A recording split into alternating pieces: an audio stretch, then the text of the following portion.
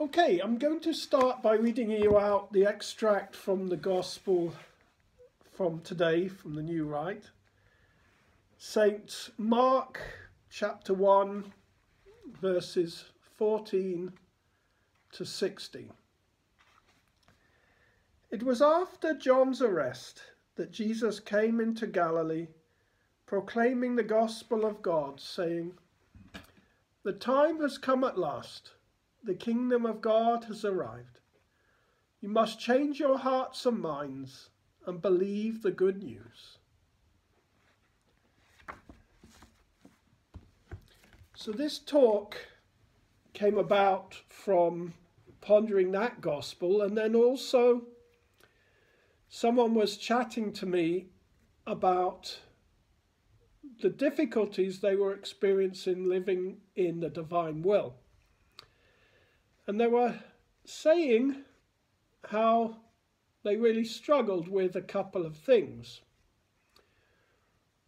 One is that as you start the volumes, it can appear that Jesus is a bit of a taskmaster. Secondly, it is very difficult. One feels that one is really being compressed. So the two together, I thought it would be useful to tackle the gospel and those comments, to tackle this, because it's going to be a constant question that we have. So I'm going to start firstly with the gospel and teaching of the church, and I'm going to read an extract from Pope Benedict. And then I will look at how this ties in with the divine will. Now that little extract of St. Mark, like so often, St. Mark compresses a huge amount into a very small space of time. Give you a parallel example from Friday. Can't remember if it was Friday or Thursday, when we have the appointment of the 12 apostles. If I just find it, 1 second.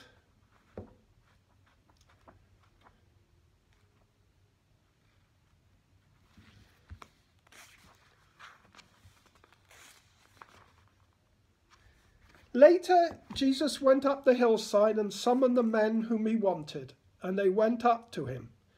He appointed a band of 12 to be his companions, whom he could send out to preach with power to drive out evil spirits. Very simple sentence, but if you start pondering it, it has a huge amount in it. Notice, what is the first reason Jesus appointed the apostles? Not to preach, not to heal, to be his companions. And that's so important in the divine will journey because it's a very hidden journey. We are his companions. We are keeping him company. And through that gift, the gift of the living in the divine will, we are keeping him company at the actual time he was undergoing his suffering. And we must always remember this. I think it was in one of the Catechism podcasts, they mentioned that quite often we think that what we do determines our mission, determines our identity. But it's not the case. Our mission flows from our identity. So it's an example how St. Mark, in a little phrase, if we ponder it, it opens up a huge change of outlook, that we are first called to be Jesus' companions. Now, in this gospel passage of the Sunday, it's even simpler. He says simply, the kingdom of heaven has come close. Repent. So I'd like to talk a little bit about this in general, especially as regards prayer, and then either, if we have time, we'll finish it off today, or we will drift into next Sunday. Now, repent can mean a lot of things, but I think one of the most powerful ways that I've picked up is to think of repentance as 180 degrees about face.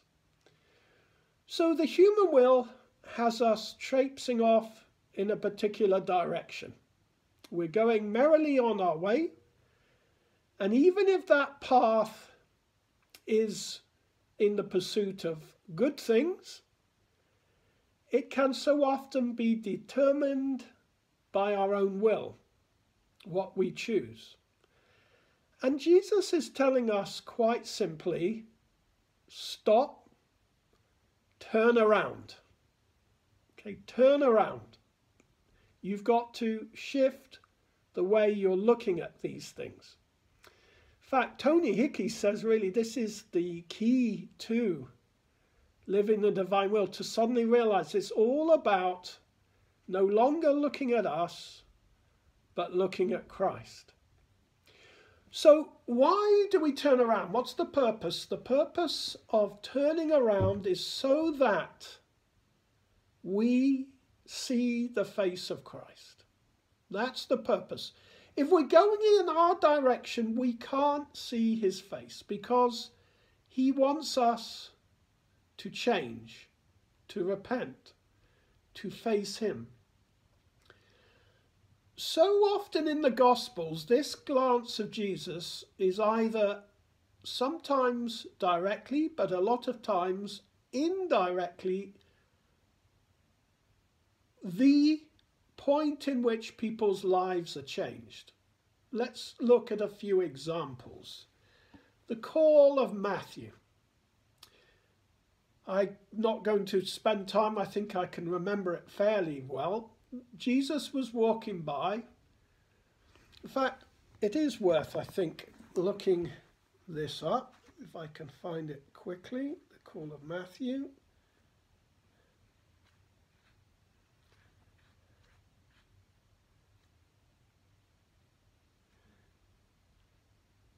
No, I'll leave it. But I think the drift of it is Jesus was walking by. He looked and said to Matthew, "Follow me."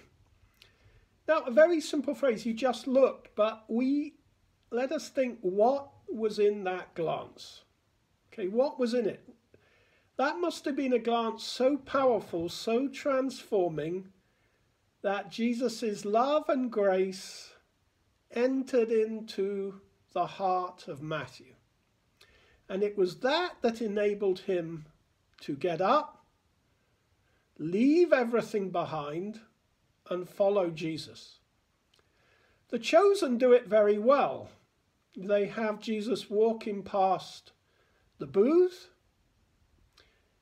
He turns, looks at Matthew, and says, "Follow me." Another example. St. Peter has denied Jesus. And I think it's in St. John's, maybe St. Luke's Gospel, where you have the simple phrase that Jesus looked at Peter. So again, very simple, but what must have been in that look? The volume of mercy, of love that Jesus, being God and man, communicated to Peter. So if you read the Gospels, there's lots of cases. Some are not directly written, but we can assume that this was the power. For example, the woman by the well. And the power of Jesus is a power that transforms and purifies us. So remember, the theme we're going to look at tonight is purification and prayer, how they all tie together. So Jesus' glance is one that purifies. Now, there's a beautiful section from Pope Benedict's encyclical on hope.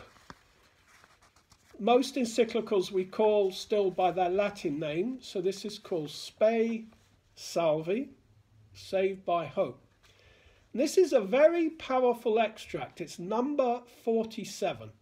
So I'm going to read it out. And remember the context. We're looking at The Gospel of Mark, Jesus has called us to repent. We're turning around so that we can look into the face of Christ. Benedict writes, some recent theologians are of the opinion that the fire which both burns and saves is Christ himself, the judge and saviour. The encounter with him is the decisive act of judgment. Before his gaze, all falsehood melts away. This encounter with him, as it burns us, transforms and frees us, allowing us to become truly ourselves. All that we build during our lives can prove to be mere straw, pure bluster, and it collapses. Yet in the pain of this encounter, when the impurity and sickness of our lives become evident to us, there lies salvation. His gaze, the touch of his heart, heals us through an undeniably painful transformation, as through fire.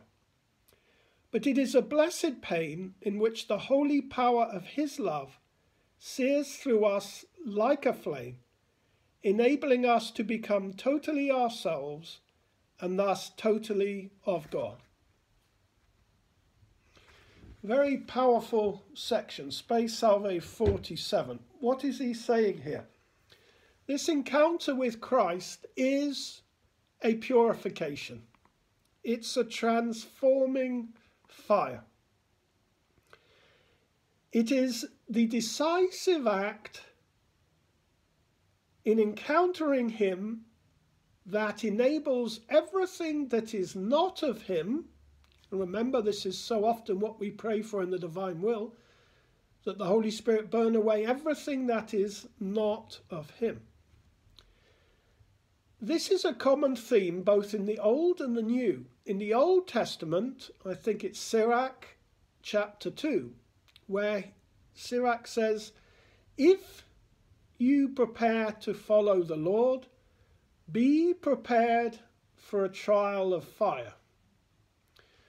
This is something that is very unpopular today, and people often say comments like, you're going back to the bad old days, or this or that.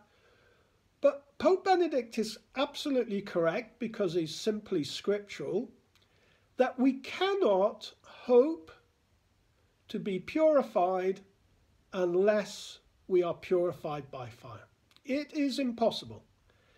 Now, notice Pope Benedict says, it's undeniably a pain.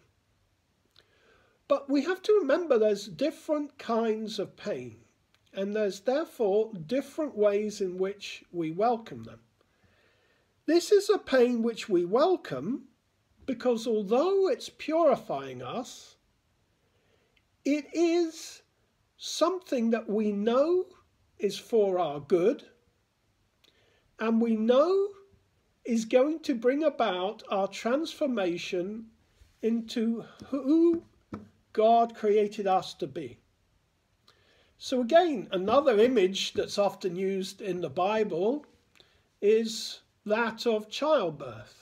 So I know we've got a lot of mums here, that the pain of childbirth gives way when the child comes to the joy of the new child. So this is a pain that we welcome because it is the pain of the cross, it is the narrow road. Lots of saints use different phrases, but they all base it on the gospel when Jesus said, choose a narrow path. Or he said to the rich young man, if you want to follow me, go away, sell everything you own and come follow me. He was offering him at that moment a purification. Sinai, the giving of the law, was meant to be a purification for the Israelites, but they didn't accept it. They gave in, and what do we do when we don't want to be purified? We seek something to distract us from the pain. But the pain will always be there. It is transformative. It is necessary and it is good. Now, the place where this pain and transformation happens, because if you remember, I've mentioned last week, we're in the year of prayer when we're focused on prayer, we could call prayer of transformation, or we could call it mystical prayer. It is the cauldron where this is going to take place, where the gaze of Christ is going to purify us through the Holy Spirit. And remember that where we go in this journey, Jesus has already been. His sacred humanity also was transformed by the Holy Spirit. Now, what does this prayer look like? Well, in many ways, it's the simplest of prayers. What we are doing is we are entering into our room, our chamber. We are sitting silently before God. We are opening our hearts. And we are allowing the Lord to do his work. It's as simple as that. But this prayer of transformation is, as David Torkington said, probably the thing that has most caused the decline in the church. Now that's quite a statement. Many people have written about the condition of the church and come up with many different reasons, aspects, and so on.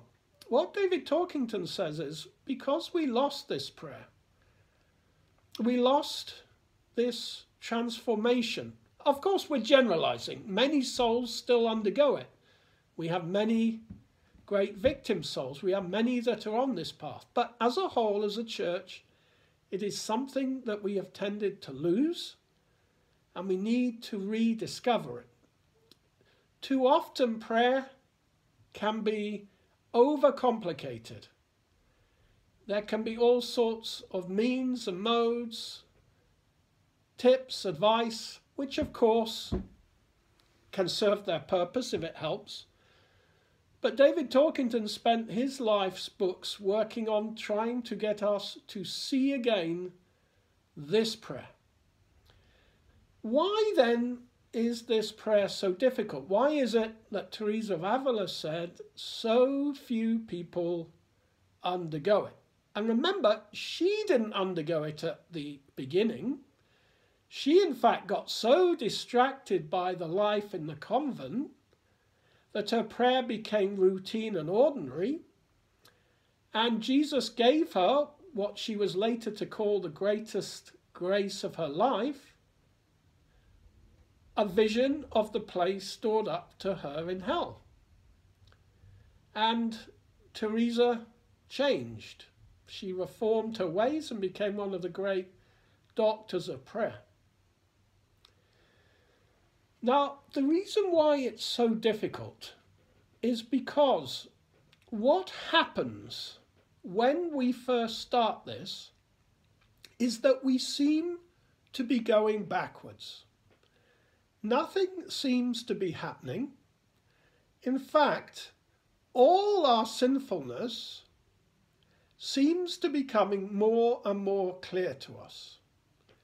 As dust is magnified when the light is shone through the window, we become acutely aware of what it means to be a sinner. Now, this is different from simply knowing we're a sinner, going to confession. This is a vision of ourselves as God sees us, and we really see what sin is. And therefore, this can be very off-putting, and we can want to shut that down, and we can want to retreat from it, and we can seek ways around it. But again, another, if you know, my favourite authors, Erasmo Levi Merikakis, in his book The Way of the Disciple, says, it is at this time that we must allow all these things to come, to remain silent, to bear them, and let them gradually be burnt away. And when our weaknesses and our sinfulness is purified in this way, not only do temptations decline, but we are inoculated against those very weaknesses. Those sins cease to have an attraction for us. And this is another thing that is common amongst Catholics, and I've heard even priests that I respect, and I'm sure it was my view for a long time. The image kind of, well, we're going to get to heaven and we're going to do our things, but we fully expect during our life to be still going to confession and confessing the same old sins. And some priests say, well, this is kind of normal. One priest I very much like used to say, well, the good thing is about confessing the old sins is you're not committing any new ones. But that's not what our path in following Christ is meant to be. We're not called to be people who get by. He didn't die so that we could get by. He died so that we could be transformed. And again, the saints are clear on this. Let's take another saint who's very balanced and easy to read, St. Francis de Sales. In his book, Introduction to the Devout Life, he gives the soul ways in which it can first be freed from mortal sin, then from venial sin, and then from attachment to sin. The only thing we will be left with, as Teresa of Avila says, is inadvertent venial sin.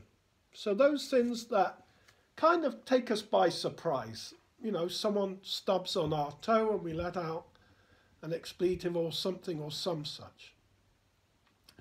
But we can't get to that state unless we undergo this battle, this fight, which is so intense because we can't really do it with other people. We can be definitely supported by their prayers, and we should have a guide. But the soul in the end has to face it alone, and the guide can really only give encouragement. And it will take different forms for different people. And the other thing people forget, we all tend to forget, is sometimes we're undergoing this, but we don't actually realize that's what's happening. For example, let's imagine a parishioner comes and they've lost their job and they're having troubles in their marriage and this and that. And you actually need to point out to them, look, these aren't coincidences. You're being purified. You're being detached from those things that you've become dependent on. And so this purification, this what we can call dark night in the terms of St. John, is exactly what the early Christians called prayer. To an early Christian, prayer meant this type of prayer. I'll take the question in a second, Ellie, because I'm going to stop. I'm reaching a pause to stop.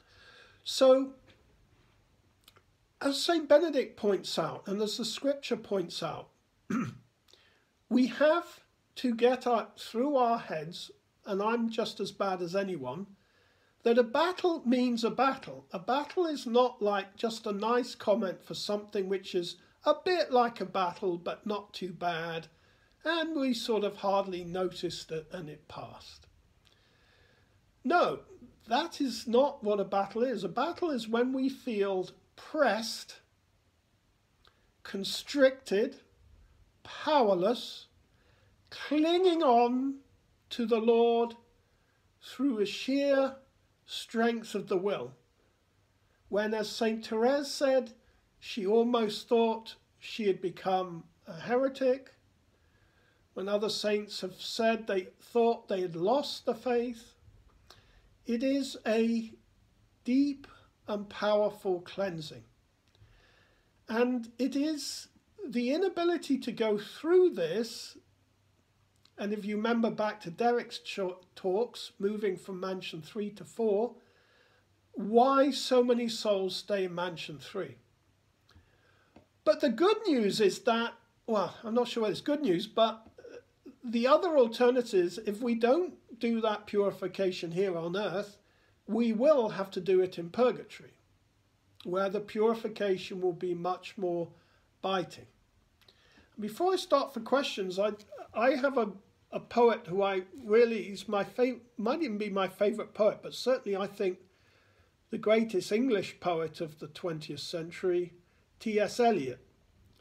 He wrote a number of masterpieces, but from the perspective of the Christian journey,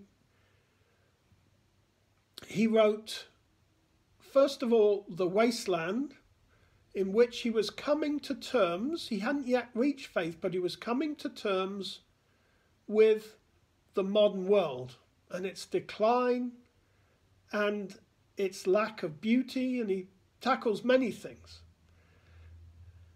But then what I think is his masterpiece, the 4 quartets, go through the spiritual journey. And he has a beautiful phrase there. He says, we have to be transformed either by fire or fire, from pyre to pyre. Now, what is he saying there? Everybody, every single person in this world is going to suffer fire. There is no way around it. And there is a beautiful commentary by St. Hannibal that's relevant to this in the Hours of the Passion. Now, I will try during question time to think of the reference, but what he says is, we're either going to be wounded, in other words, we're either going to suffer fire from human creatures, where we give in to being pulled to them, or we are going to accept God's purification. If we don't accept God's purification, the wounds of creatures increases in us. If we accept God's purification, then they are purified. So T.S. Eliot's making it clear there's no other way. We either choose the fire of the Holy Spirit, or we choose the fire of the world, the flesh, and the devil. St. Louis de Montfort said the same thing in his masterpiece, which again is something you might want to consider for Lent. It's very, very small. It's called Friends of the Cross, a little pamphlet, where in that pamphlet he asks us to look at the 3 crosses on Calvary. The good thief, the bad thief, and in the middle, Christ. He says everyone has to pick one of those crosses. There's no way around it. We either pick, God forbid, the cross of the bad thief, and we end up suffering, and we still end up losing our soul. Or we pick the cross of the good thief, and we get in the last moment. Or we pick the cross of Christ. But we have to pick one. So it's very important, I think, to approach this, especially because we're going to move on after questions to look at how the divine will comes into this. We have not to be surprised if we feel that it is tough. So the first thing I say, do not be surprised. Do not think that it means you're doing something wrong if you're finding that you're being purified. Or if we use the image from Lord of the Rings, from the ring bearers, that they felt stretched. They felt stretched. Okay, that's a good pause to take some questions. And Ellie's had a hand up.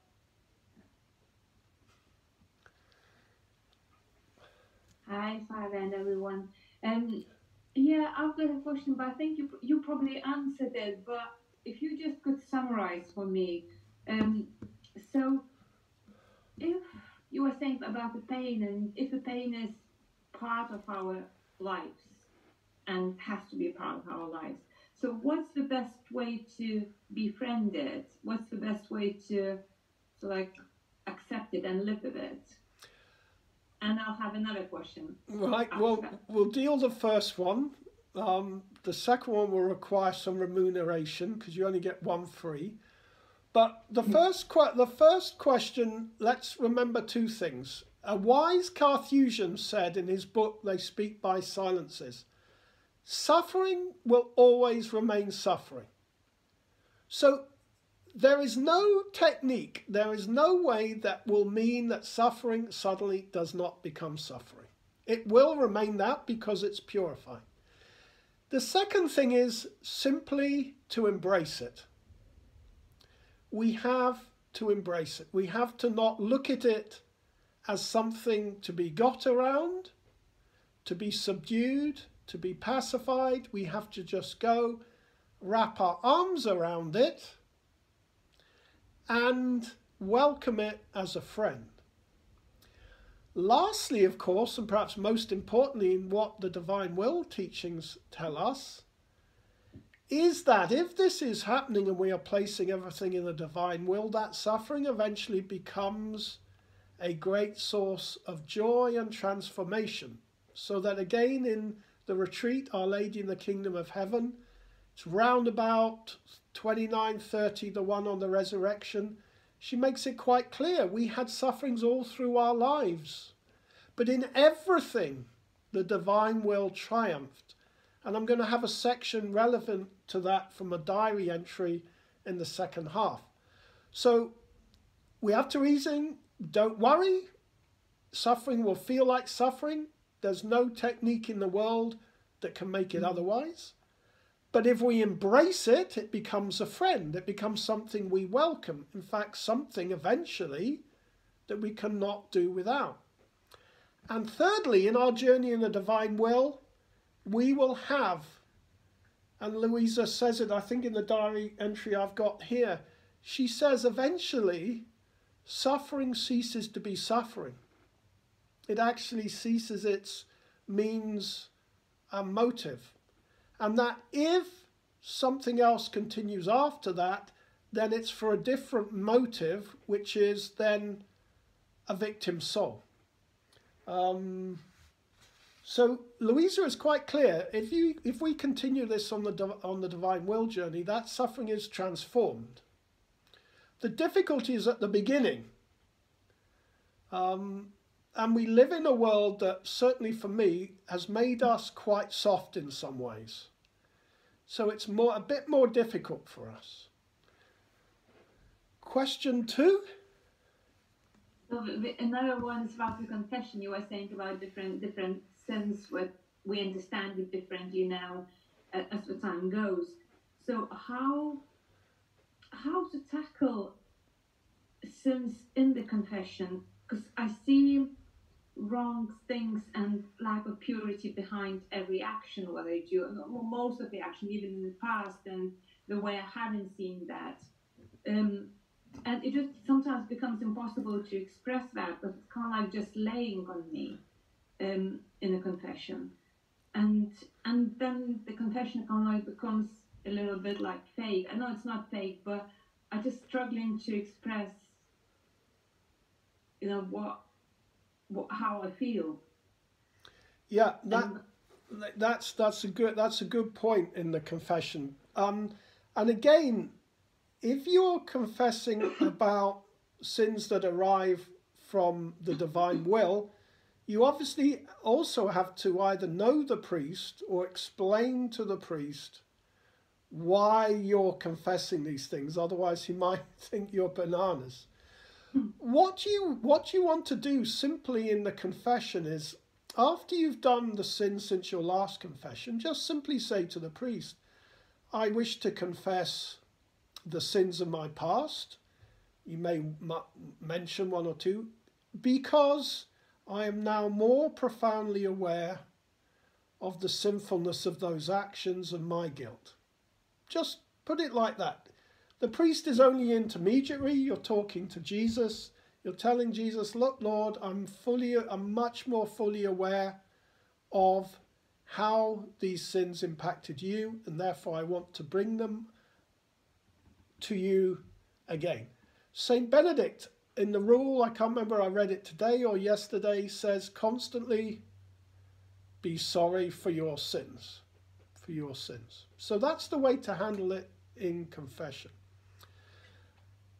Mike has a good comment. I asked Jesus to join with me in my sufferings, and then my sufferings seem to be more manageable. If I deal it with it on my own, I fail miserably. I would add, Mike, if you don't mind me, I'd add a little clarification on a next stage. What we move on after that, which is very good advice to the next stage, is that we, and perhaps this is what I should say to Ellie, but it's just come to me from Mike's comment, is that we can't look at the sufferings as our own anymore. And this produces a great grace and a great ability because they're not our sufferings. In the divine will, we are allowing Christ to suffer in us. So if I paraphrase, and I don't mean any criticism of Mike's original comment, I asked Jesus that I fully join myself to his sufferings that are happening within me, so that you, Lord, may rest and I may shield you from your pain. So this is the great thing about the divine will. Do you remember we said it, I think almost it was a class after I just got back from Medjugorje. We said doing the acts in the divine will means we're, as it were, observing Jesus acting in us. So at the beginning, if we're walking to the shops, okay, at the beginning, before we know about the divine will, we might have made a morning offering. Very good. So walking to the shops is in that, it's covered by that. But now in the divine will, as we know, we're walking to the shops. We may pray, Lord, I'm walking to the shops, come walk in my walking. I pray for all those who are taking their first steps today, that they may be directed to your sacred heart. But then we realize too, Lord, you are walking in me. I am accompanying you to the shops. So this is very important because it then gives a huge consolation that our sufferings, whilst purifying us, are also in the divine will Christ suffering in us, so that we are helping him. They go together. They go together. Which is why, and this is a personal opinion, but I think it's shared by others, I think purification for those that are on the divine will journey will be much quicker and shorter than otherwise, because I don't think that Jesus wants a soul seeking to live in his divine will to have the hardest, longest route. It just doesn't seem to me to go together.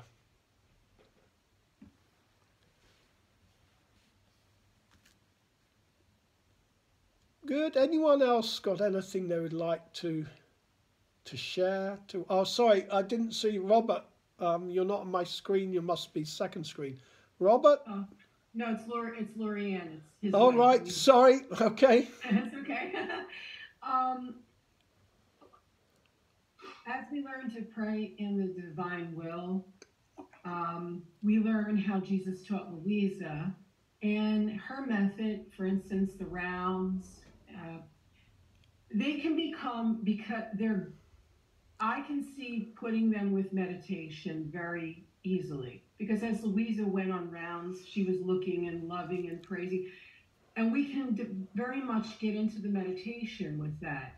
But what happens, and this is my question, when we start to move at times to affective prayer, or eventually prayer of quiet, where things are more internal, And those words just seem too wordy, and it seems that the divine will can be very wordy, as we know from Louisa's many volumes.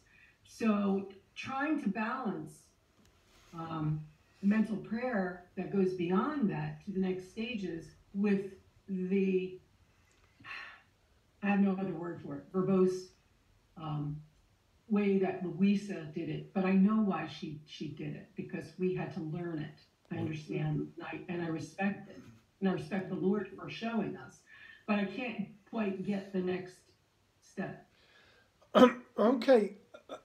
The next step is parallel to the purification that takes place in prayer.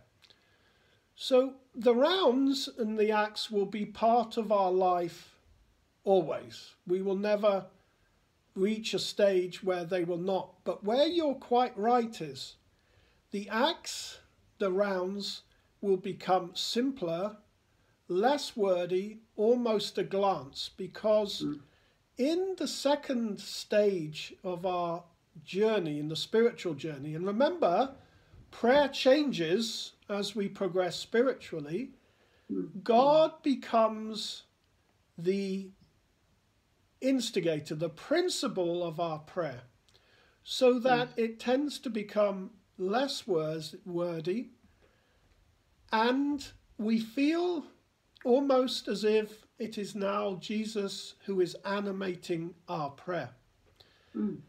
Now, the next bit I'm going to say, because this is still fairly new in how we're tackling this whole, we don't have great guides written yet on prayer in the divine will or prayer related to traditional journey.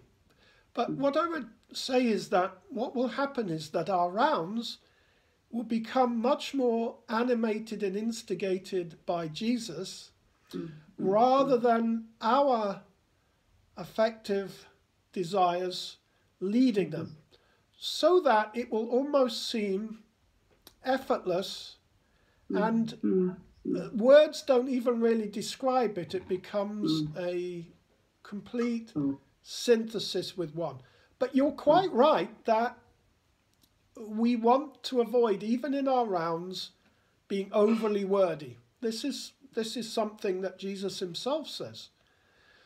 So in our rounds, remember always to be guided by the Holy Spirit.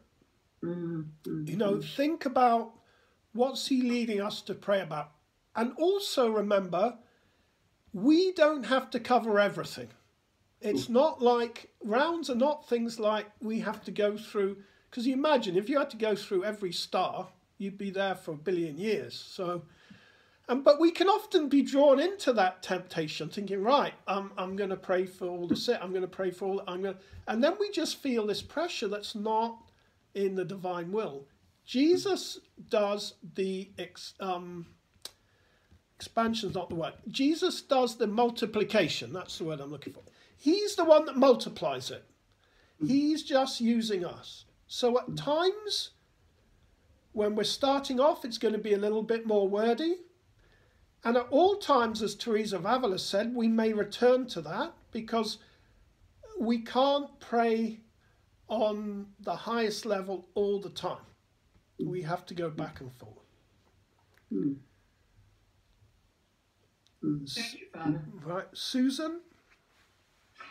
I'm just such a baby in the divine will.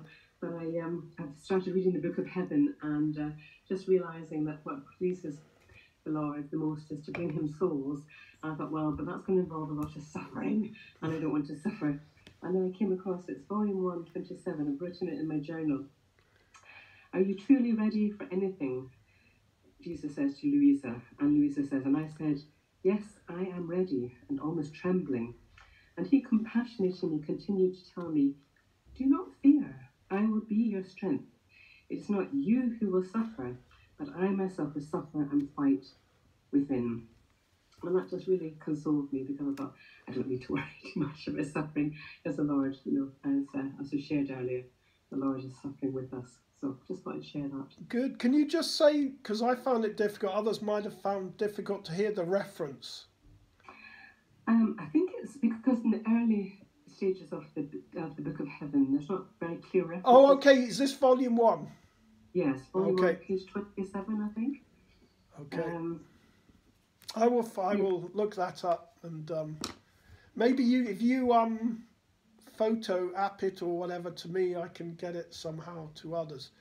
But what Susan read out is just what I was trying to say, is that the suffering is Jesus suffering within us, and we almost begin to look at our lives as observing ourselves as Jesus is working within us. It's truly a remarkable journey. Just checking the okay. Another good question here is there any way to know that you are living in the divine will, or is it enough to desire it?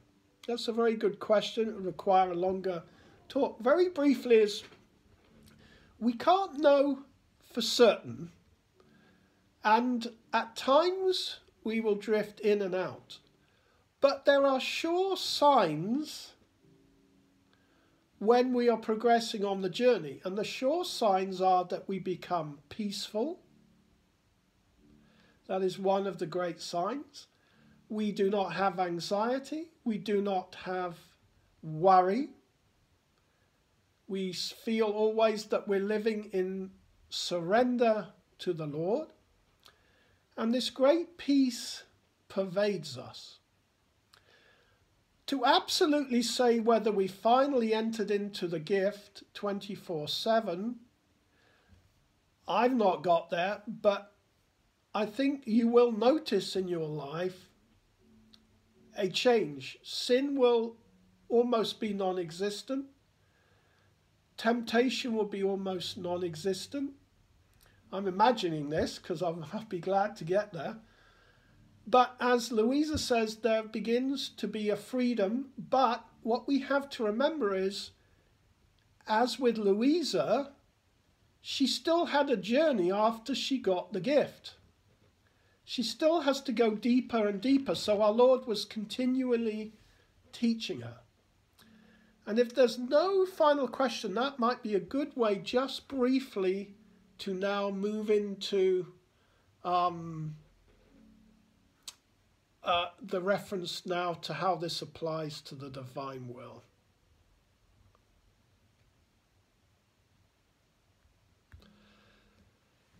Someone else wrote, this is quite a good analogy, a bit like cycling. We start pedaling and then Jesus continues pedaling. And we are freewheeling and rest. And we are still on the bike. Sometimes we pedal, but Jesus does it most of the times. The other image perhaps is a musician. When a musician has practiced and become proficient and become an artist, they describe how the instrument becomes one with them. It is just an extension of them. And the thing that should keep us going in this is, wow, imagine we, God willing, and all we have to do is persevere to get there, that our life becomes that. It becomes one. We're no longer battling ourselves. We're no longer fighting ourselves. We're no longer suffering in the sense of just purely purification. We're not going to have time to do a great deal, so I'm just going to say a few brief words about answering how this all started. And I'm just going to use one passage tonight to answer those two original questions. Jesus can seem like a taskmaster. Yeah, absolutely. But if we use the word in the English language, taskmaster, it tends to have the connotation of someone that simply wants to tick boxes and is just looking at getting these and every job done. Jesus is a taskmaster in this sense, that he loves us too much to leave us as we are. That's why at times he seems to be very hard on Louisa. He seems very hard. And if we don't understand that this is mystical writing and therefore we have to see it in this way, Jesus can then seem to be someone that's kind of like prying into everything, wanting to control everything. Whereas all that is happening is he loves us and he knows there are aspects of our life we need to change. Therefore, he is a taskmaster. He doesn't want us just getting by. He's not going to let us be second best. He's not going to let us compromise. He's not going to let us go on having false motives. He's going to purify them all. And again, the image used in the Bible is the image of the discipline of the son. Remember, a Roman, the son of a Roman, even if he was the heir, was still disciplined until he became the master of the house. And the Bible in many situations makes this clear that if we are sons of God,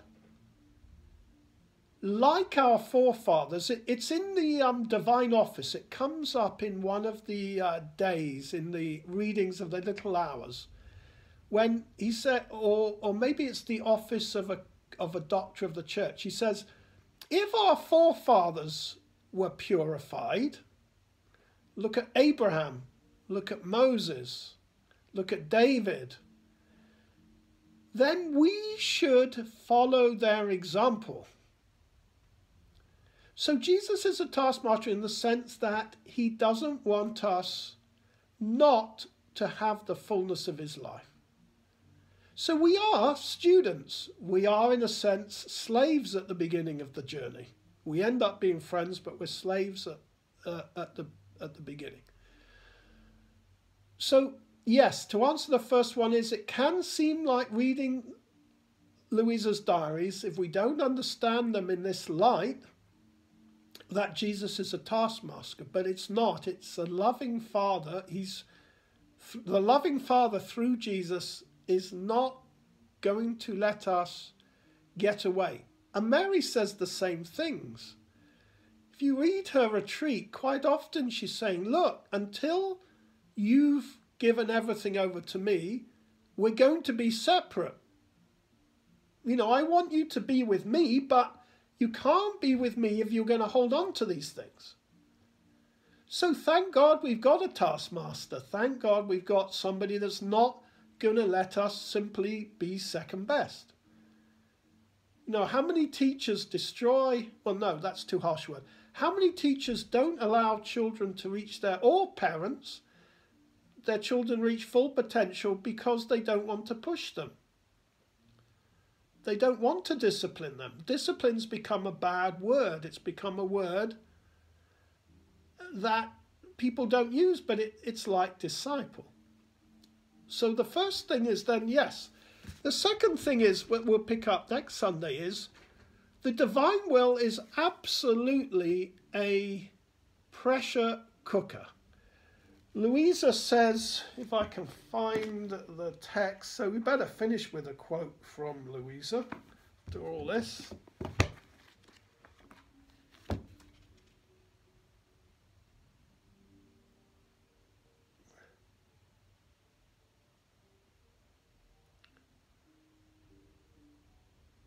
Yeah, 7th of May,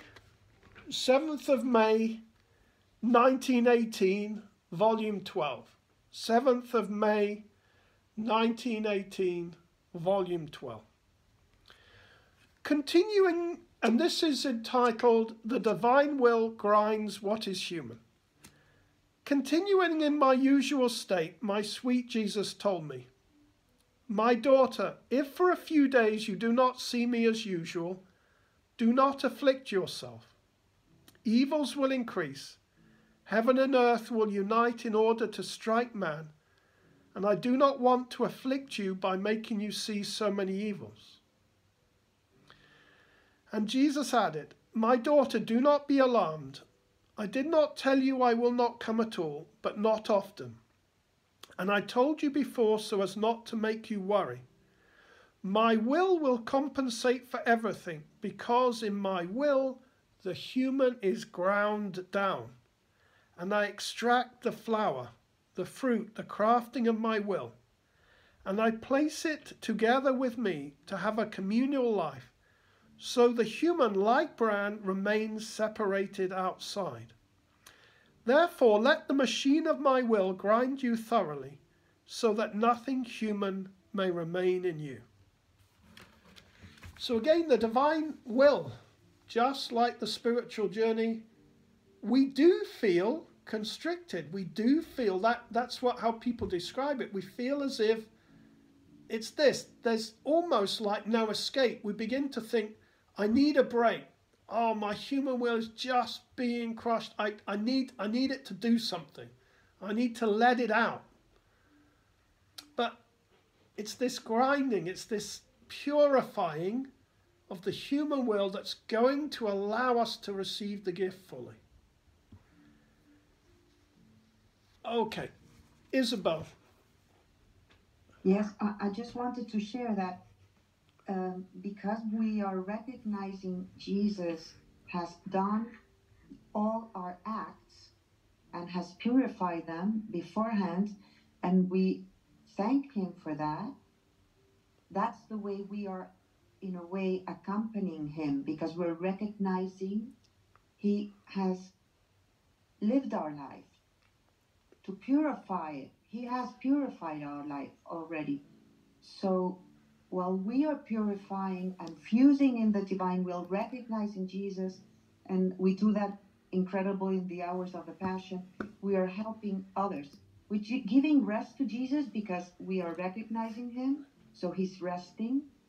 You know, his mission with us is being fulfilled. And at the same time, we're helping others when we fuse in the divine will, so they can also be docile to be purified. So, and also, of course, Mary and Luisa, we're recognizing them also, because they have paved the way for us also. And yes, we are crushed, but if we are not crushed, we cannot be one with him. So it's a blessing to be crushed.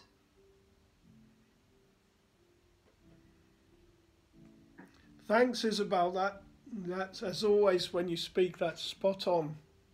So again, I guess we're ending with what many human people would look at our conversation thinking these guys are all bananas. They're talking about being crushed, purified. Oh my goodness, what are these guys on? Are these masochists? And go, no, this is the glory that awaits us. And remember, book of Hebrews tells us Jesus himself underwent his sufferings for the sake of the glory that was stored up for him. So what we do need in this is support. That's what we can give each other, is when people are suffering, they're being purified, and they know that we as a community are praying for each other. As a community, we know we're not alone in this, and that we can bear each other's weight, and we can encourage each other. Keep going. Don't stop. The end's in sight. So I thank you all as always, both Derek and I. We really appreciate your giving up your time, and we met at Walsingham just recently and just briefly, but as far as we're concerned, there's nothing more important, because if we can help others and they help us, we're accomplishing a greater help to the church now than anything else that can be done. And I think the more we see this meltdown in the world and the church, the more we just don't let it distract us from this. Keep going. Okay, so we will finish with a prayer and a blessing. So firstly, Heavenly Father, we give you the glory for tonight, for all time. And we thank you that our ears have heard and our eyes have seen this final and this greatest grace. But you also know how weak we are. You know how liable we are to run away at the first sign of trouble. And you know without you we can do nothing. So as Louisa wrote in one version of the prayers after the hours, it's not in all the editions, it's in some, the prayer for after the hours of the Passion. So we pray this together tonight. Jesus, take us into our heart, into your heart. And if you see that we are about to leave it, encompassing us more tightly, do not allow us to leave your heart. We ask all of us journeying on this to give us the great grace of perseverance. Lord, you told us to persevere to the end. So all those both listening and present tonight, we offer a prayer and a blessing of strength, courage, fortitude, hope. We thank you not only for Louisa and Hannibal, but we think of our great priests and popes that have prepared us, and Pope Benedict and that great writing on hope. So on this Sunday of the Word of the Lord, we thank you for your scripture. We thank you for Louisa's writing. And may the Lord, either in America, grant you a quiet day and a peaceful day, and in the western side, the eastern side, will pray for a quiet night and a peaceful end. And may Jesus' blessing come upon you gathered, the Father, the Son, and the Holy Spirit. Amen. Amen.